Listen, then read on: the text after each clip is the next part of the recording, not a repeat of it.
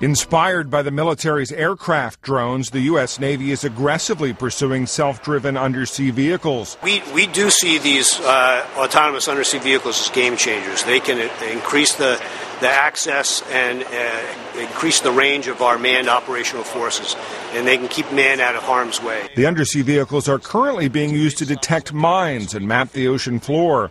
One recently navigated its way from Cape Cod to Newport, Rhode Island.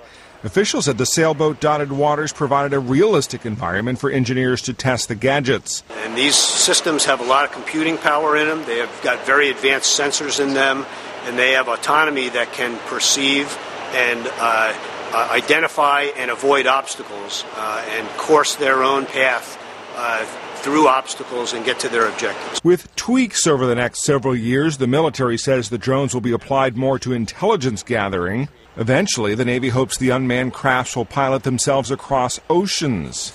We want these devices to be able to go in and find their way in tough environments through adversarial conditions without the aid of operators or the help from operation forces. Compared with aerial drones, the undersea vehicles can be more challenging to control from a distance.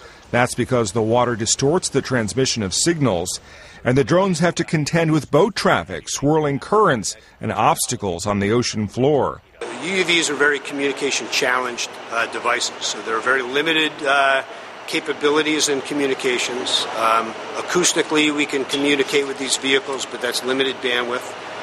Above water, we want to pick and choose when UUVs pop up to the surface so that they can communicate over air or satellite. The Navy sees the drones as a cost-effective way to extend the reach of its submarine fleet, which has been gradually shrinking in size since the end of the Cold War.